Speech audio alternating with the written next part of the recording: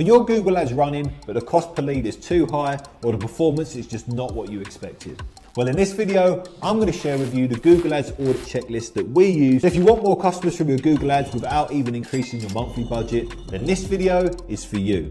Stick around until the end because the last tip is a common mistake we see a lot of Google ad managers making. If you're new here, hi, I'm Kurt from One Base Media and I'm here to help you get more local customers for your service business. So if you don't want to miss any videos, join our community and hit that subscribe button and the bell icon to get notified.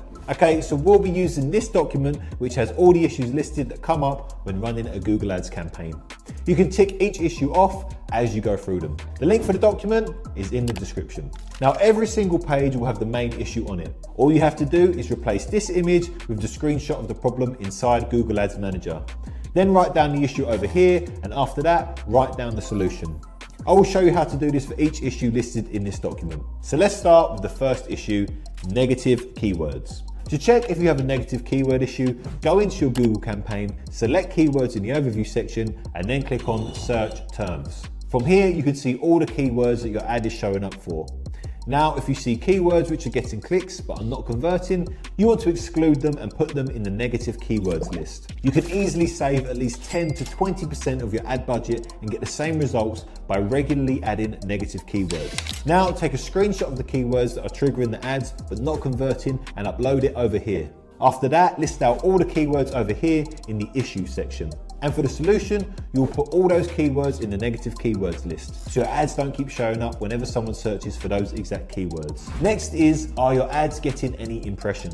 Impressions refer to the number of times your ad is shown on a web page. It's counted each time your ad is displayed, regardless of whether or not it is clicked. So if your ads are not getting any impressions, it can be linked to a bidding issue. Go to your campaign overview and change one of the metrics to impressions. We can see here that this campaign is getting a lot of impressions, but if your campaign has 0 or a very small number, that means Google is not showing your ads. One of the main reasons for Google to not show your ads is that your bids are too low to compete with other ads or you don't have enough keywords. So the solution is to increase your bids, add more keywords and add additional ad groups to the campaign in order to compete with the other ads. Next, you want to make sure that you're not bidding too low.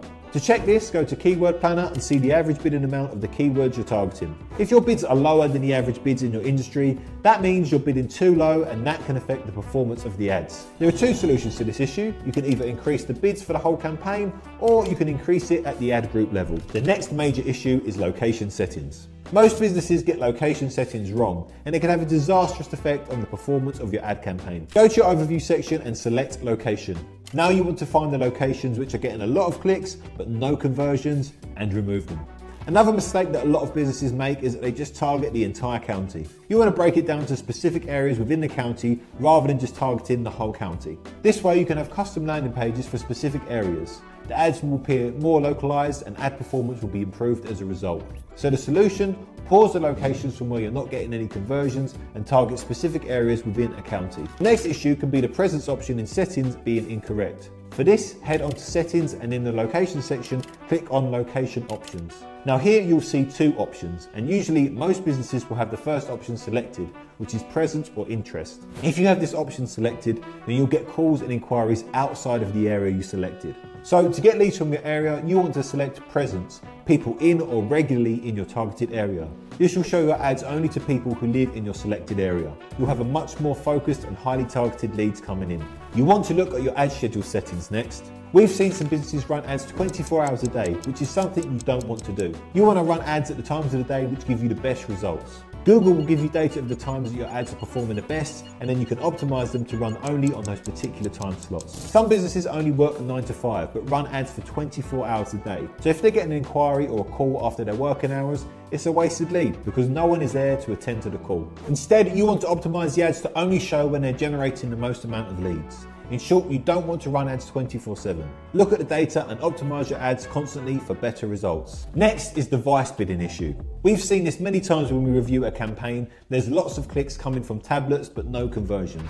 What you want to do is look at your device bidding and see which devices are getting you the most amount of leads and then increase the bid percentage. For instance, let's say that tablet activity is eating away at your budget, but you're not seeing any results come from the expenditure. Then you can decrease the budget by 100%. This way your ads won't be shown on tablets at all. After that, you want to look at partner settings. If you have both of these options switched on, then your ads will be shown on different websites. In our experience, both of these options options will get you traffic and clicks on your ads, but you'll see little in terms of conversions and quality leads. So if both of these options are switched on, then head on to settings and turn them off. The next issue is the times your ads are running and not converting. This issue has to do with setting up a proper ad schedule. For instance, you may see a lot of clicks on your ads midday during working hours, but they get no conversions at all. Conversely, in the evenings, your ads are converting really well because people are at home, back from work, and have time to inquire about your services. If you see this, you want to start optimizing the ad timings for evenings. After that, you want to look at your bidding strategy. When you first set up an ad campaign, you want to select maximize clicks as your bidding strategy. After the ads have been up and running for some time and generated at least 20 conversions, then you want to change the bidding strategy from maximize clicks to maximize conversions. We've seen a lot of businesses get lots and lots of traffic and clicks on their ads, but very little to zero conversions. That's because they haven't changed their bidding strategy. So if your ads are currently not generating leads, then your bidding strategy might be the problem. Next up, you want to check the ad rotation settings. This is again part of Google's AI. You want to select optimize for the best performing ads. In this option, Google will see which ads are performing the best and allocate more of your budget to those ads. So if you have multiple ads within an ad group and you want to split test them, then this is the best option, as Google is really good at pushing your budgets to the best performing ads. If the second option, do not optimize, is selected, then select the first option and you'll see your ads perform much better. Next, you want to identify if your ads have a cost per lead issue. Go into overview in your Google Ads Manager, and from here you can see your cost per conversion. Currently for this client, one lead is costing about £18.48. But let's say this was closer to £100 or even £200. Then depending on the cost of your product, that could be an issue. If the cost per lead outweighs the return you would get for someone using the service you're promoting, you'll want to bring it down. Most businesses don't even know how much their cost per lead is. So go into your overview section and check. If the cost per lead is above the industry standard, then put the amount in the issue section. And for the solution, put down the settings that have to be changed inside your Google Ads to bring the cost down to the industry standard. Another issue we frequently see is businesses running all their ads through one ad group. As you can see over here, we've got multiple ad groups for this client. We have different ad groups for recovery services, towing services, vehicle towing, and vehicle transport. You don't want to have just one ad group with hundreds of keywords. Instead, create separate ad groups and optimize the ones that are performing the best. After that, you want to check your ad quality score. Google scores your ad on 3 different parameters: the quality of your ad, the quality of your ad copy, and the quality of your landing page. For instance, if your landing page is not related to your ads, then Google will give you a low quality score and you end up paying a fortune per click. This is because Google wants to show the best ads, so they will penalize the ads with low quality scores by charging them more. Quality score is there to keep the really bad ads out of Google's ecosystem. Otherwise, there'd be loads of low quality ads floating around, ruining people's experience. So Google will punish the ads with low quality scores and reward the ones with higher scores. From our experience, a quality score over 5 is really good. Anything between 1 and 4 is considered a low score. And if you have this score, you really want to work on your ads to increase it. To check your quality score, select search keywords in the overview section. As you can see, our ads quality score is 8 out of 10, which is considered very good. Now, it's not impossible to get a 10, but it can be very time consuming. The majority of the time, once you get over 5, you'll be outperforming the competitors. In essence, if you have a high quality score, your cost per click will come down, which in return will get you more clicks for the same budget and you end up getting more customers. So focus on getting the quality score above 5 for a better performance of your ads. The next action is to check your ad strength. As you can see over here, our ad strength is good. This is a good indicator that our ads are unique and it improves their performance. You want your ad strength to be between good and excellent. And for that to happen, you need to keep filling in all the headlines, the description, and upload plenty of images. Focus on making your ads look as good as possible, and your ad strength will then go up to excellent. Another issue that crops up regularly is ad headlines and description. We review so many ads that have 3 headlines and maybe 1 description. What you want to do instead is to fill all the headlines and all the descriptions with unique selling points. Don't fill the headlines and descriptions for the sake of it. They have to capture the attention of your customers and make them click on your ad. So make them unique and creative. If you yourself aren't convinced with the headlines you've written, then go back and start making them better. After that, you want to check if you have an ad extension issue. In the overview section, select assets and then make sure all these extensions are filled out correctly. Go through each one of them and check if they are set up as they should be. This is an example of how all these ad extensions will look when someone searches for your services. These are the site links and this is the logo. It all makes your business look more professional. And this here is the image extension. All of these extensions make your ad look bigger, more professional, and overall more appealing to the customer. The next issue is your ad could be getting found for your competitors' names. What we found, especially in industries with big players like plumbing, is that some of our clients' ads show up for our competitors' keywords. So people click on the ad, but don't end up converting because, well, they were searching for our competitors and not our client. To avoid this, go in search terms and check if you're targeting your competitors' keywords. If you are, and those keywords are getting clicks but no conversion, then pause those keywords or remove them from your ads altogether. Next, you might be facing conversion tracking issues. To check conversion tracking issues, go to Tools and Settings and select Conversions. From here, you can set up your conversion tracking. Now, some businesses have 20 different conversion trackers on for one ad, and from our experience, it's a bit excessive. You want to have conversion tracking for actions that lead to sales. So for this client, we have only conversion tracking on for a few actions. The first one is the lead form from the website. We also have it on for phone calls through the call extensions and phone calls from the website. That's it. Next, it's time to see if Google recommendations are turned off. Go into campaign setting and then select recommendations and then click auto apply. Here, Google will have a ton of recommendations on how to set up and manage your ads. And if they're on, Google will use its AI and algorithms to target keywords that it thinks your customers might search for and then show them your ads. Now, this will increase traffic and the amount of keywords your ads are being found for, but we found it wastes a lot of budget and the cost per lead goes up significantly. So turn off the recommendations and do it manually, or else Google will end up burning through your budget. Another major issue that affects the performance of the ads is a bad landing page experience. If you're getting loads of traffic, loads of clicks from your ads, but aren't seeing any conversions, it means you have a landing page issue. You don't want to send all your traffic to a low quality landing page, or even worse, your homepage. For instance, if you're running an ad about boiler repairs, you don't want to send potential customers to your plumbing website's homepage that will have to navigate to find what they're looking for. Instead, direct them to a customized boiler repairs landing page. Similarly, if you're running multiple ads for different services, then you should have a landing page dedicated to each service. If you do this, you'll see a sharp increase in the number of leads from your ads. Most of the time, we see businesses sending their ad traffic to their website homepage, which is a big no-no.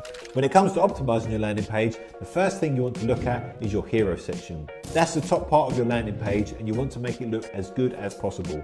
This is because, sadly, most people won't scroll past the top. In just one glance, they will assess it and ask themselves, is this landing page solving my problem? Is it a credible business? Does it have a good offer? And if the answer to all those questions is yes, then they'll make an inquiry. Another thing customers ask themselves is, does it have images of the work? You want to go through your landing page and upload real images of your work, pictures of your team and business, and don't use stock images. This will help build trust and credibility in your business. Alongside that, your landing page should have a unique offer. Your offer has to be so unique and so good that the customer finds it impossible to say no. So think about your service and what would motivate someone to make an instant purchase from you. It could be something that you can use to sell your service or product and give such a good reason to buy, they find it hard to say no. Next, your landing page should have a very clear call to action. You don't want to overcrowd and confuse your customer with 20 different calls to action. There has to be a one or maximum of two very clear and prominent calls to action on your landing page. It should be clear as day what action they have to take in order to make an inquiry about your services. Make it as simple and as easy as you can. After that, your landing page has to look good on both desktop and mobile devices. According to a recent study, 61.9% of Google Ads clicks come from mobile devices. So your landing page has to perform well on mobile devices and not just on desktop. As you can see on mobile, the contact number is prominently displayed at the top. You can access the navigation bar easily, and you can smoothly navigate throughout the landing page. This landing page is so easy to navigate, and that's exactly the point. Make the landing page simple and easy to use. Next, you want to ensure that the landing page matches the ad group. On the ad level, you have to make sure that your display path, in this case boiler service, will go to a landing page for boiler services and not to a generic plumbing website or a landing page. So the landing page has to be all about the different types of boilers you offer, all the types of boiler services, the finance option, and everything related to boilers. Similarly, if your ad is about emergency plumbing services, then your landing page should be all about emergency plumbing services. Next, you want to have reviews from trusted sources on your landing page. Instead of written reviews, include screenshots of reviews from trusted sources like Trustpilot, Facebook or Google. You want to make sure that your review is lifted from somewhere that is real and your customer can instantly recognize it. If your customers even have an ounce of doubt about the authenticity of the reviews or testimonials, they will leave the page. And finally, you want to add accreditations on your landing page. Just like reviews, accreditations build trust in your business and gives your customer an extra sense of security and a level of comfort when dealing with your business. And that's it, a complete Google Ads audit for you to revive a dead campaign and bring in more leads. Thank you for watching until the end. I hope you got a lot out of the video. So our goal here is to help you generate the best quality leads you can fill out your diary with more customers and grow your business. And that's it from me. And by the way, if lead generation is a problem for you right now, then there's a link in the description that will help you solve that problem in under 3 minutes. I want to say a big thank you again for watching this video. If you want to see more like this, please like and subscribe, and also leave a comment in the comment section letting us know how you get on with the changes. We read and respond to all the comments we get. Have a great day. I'll see you on the next one.